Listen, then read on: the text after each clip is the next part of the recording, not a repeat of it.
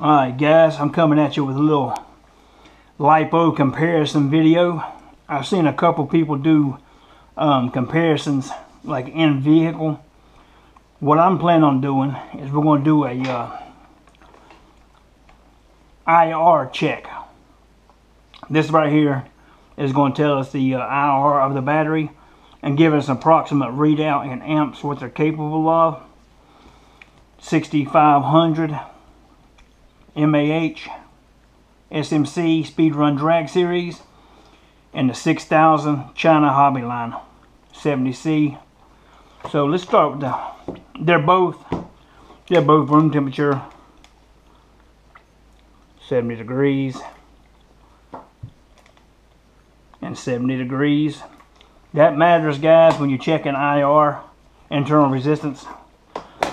So what we're going to do here, we're going to hook the batteries up to the meter. Alright. We're going to set the milliamp. Just 6,000, so no hundreds. Hang on. Alright.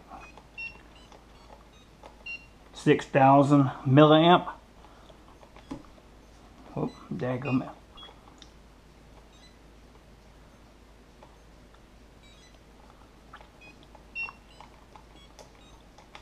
Alright, 6,000 milliamp. Now the newer style meter, you don't have to plug in cells one at a time, but this is one of the first meters they came out with. I heard this about 2 years probably. So we're gonna go red, check the first cell. If I can get these things in, there we go. Oh, hang on. Alright, 6,000 milliamp, 3.85 volt.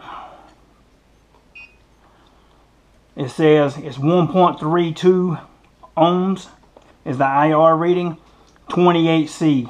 Go for 168 amps on the first cell. Go to the second cell. 27C, 1.36 ohms or milliohms.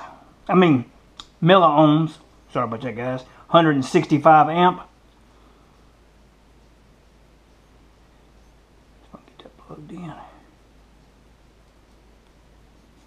Alright. 1.4, God, it's getting worse as it goes. 163 amp, 27C still. And the last cell, 1.36, 27C, 165 amp. This right here, guys, obviously this battery can put out more than 165 amps because I've ran over 500 amps on my Limitless with the 1100 in it. But this gives you a comparison of what I use this for as a tool to see where my what my IR is, and to see how the cells are doing. Like if this drops to 150, obviously you know the cells are getting weaker. I would want to probably start replacing these batteries before long. That's what I use it as just a tool to keep an eye on my batteries. But now remember, that was 28C at the best, 1.3 milliohm. That was my best reading. It's 1.3. So let's see what the SMC does. These batteries both have, you know, a couple of cycles on them, all maybe no more than 3 or 4. So they're both fairly new. And this right here is a 6500. So we set up hundreds, 500.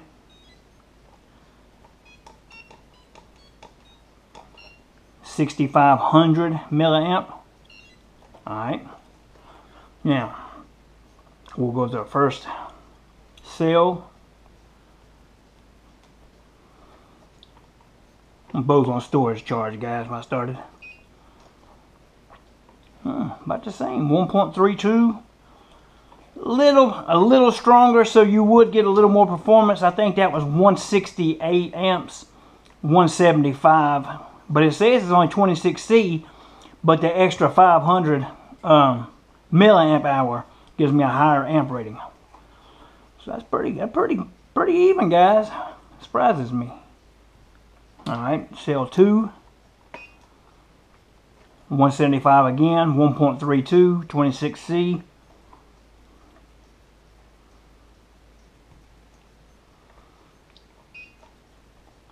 $175 amps, 1.32. The only difference I see here is all these cells are the same IR. This one started off higher on the first cell, and as I worked down, it got a little, little bit weaker. So probably better cell matching with the SMC lipo than the China Hobbies. And now that one is my strongest one there, but 177 amps, 1.28 IR. And I know some people are going to say, well, they've seen better on their chargers when they're charging. I've also seen better than 1.28. Usually I'm in the decimals, like 0.8, 0.9, and 0.9, 1.0 on this lipo. But this just is a ballpark tool, guys. It helps you see how your batteries are doing.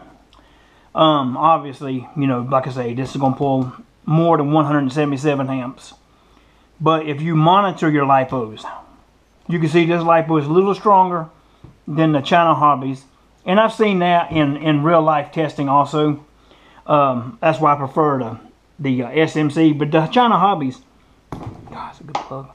They run good, guys. I mean,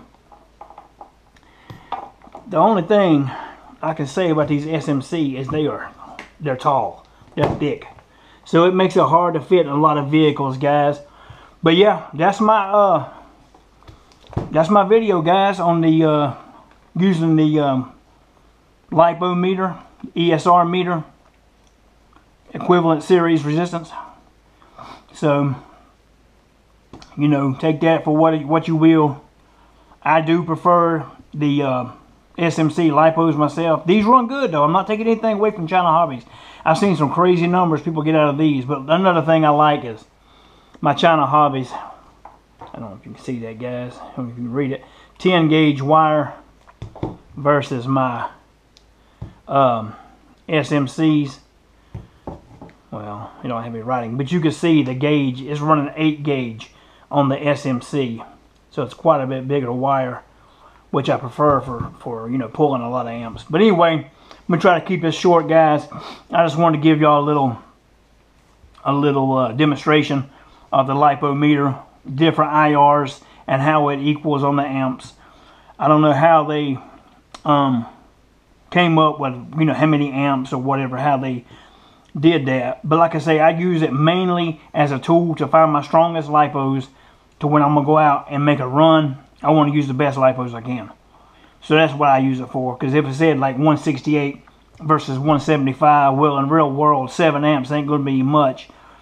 But we all know that you can pull hundreds of amps off these batteries, guys, in a peak. So that's what I use it for. But anyway, I'm talking too much, guys. So that's pretty good, because these are pretty close, guys. So take it for what you will. I just want to do a little short video and show you what I got here. So like I said, there's a newer version of this, but this is the old version. The newer one, I believe you plug the whole balance plug into, and it probably breaks it down like 1, 2, 3, 4. But either way, guys, that's my video on lipo resistance. A little comparison for you between probably in my mind, the top 2 lipos out right now, SMCs and the China Hobby 70C 6000. Alright, guys, appreciate you watching. Comment, like, and